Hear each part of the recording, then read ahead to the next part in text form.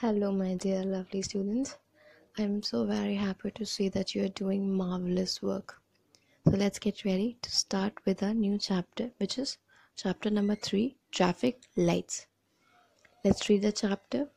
We see traffic lights on the crossroads. They tell us when to stop and when to go. There are 3 colors of traffic lights: red, yellow, and green. The red light tells us to stop, the green light tells us to go, and the yellow light tells us that we must wait and watch.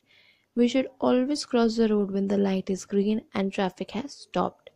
Here is a small poem about traffic lights that you can learn. You can also sing this with the tune of Twinkle Twinkle Little Star. Twinkle twinkle traffic lights round the corner shining bright. Red means stop, green means go, yellow means very very slow. Twinkle twinkle traffic lights round the corner shining bright. So students, I am sure that you know all about traffic lights. It's just a revision type for you.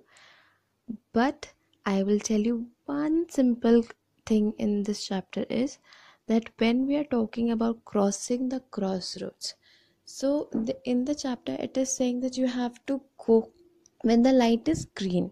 So it means that you are in a car or you are in some kind of vehicle.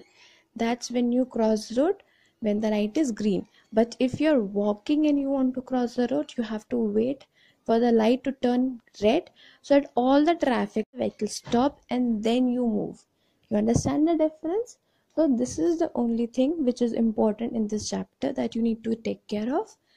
Next, what you can do in your free time or when your question answers of this chapter is done is that you can learn this traffic light poem and you can recite and send it to us.